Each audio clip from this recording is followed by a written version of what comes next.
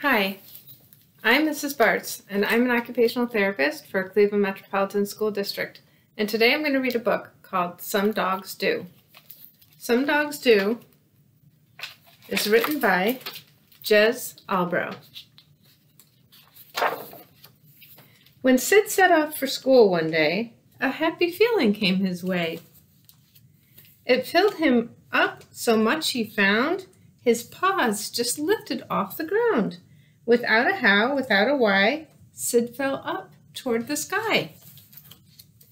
Through swirling puffs of cloud he twirled, above a tiny toy town world, in the land of sun and moon, like a doggy-shaped balloon.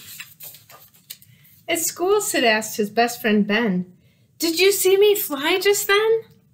"Don't be daft," came Ben's reply. "You're a dog, and dogs can't fly." "But I did," said Sid. I did. In the classroom, Sid said, "Hey, guess what? I flew to school today." With his classmates giggled, yelped, and yowled.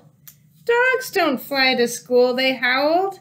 "But I did," said Sid. I did. Miss Mayer, the teacher, shook her head. "Now, Sid, you shouldn't lie," she said.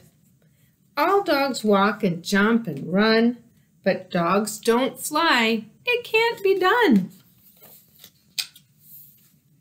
"But I did," said Sid.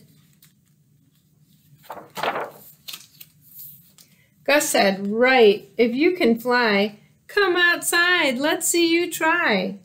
Sid's happiness had gone by then. He tried to get it back again. He thought about the clouds up high, and then he jumped up toward the sky. Flop! "You see, you're just a dog," said Gus, "with paws for walking, just like us. That will teach you not to lie. Now you know that dogs don't fly." When Sid walked home from school that day, it seemed a long and lonely way. And once at home with Mom and Dad, deep inside, he still felt bad.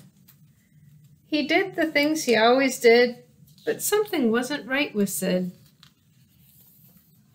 His dad came out and asked, "What's up? You seem unhappy, little pup." Sid sat staring at the sky, and all he said was, "Dogs don't fly."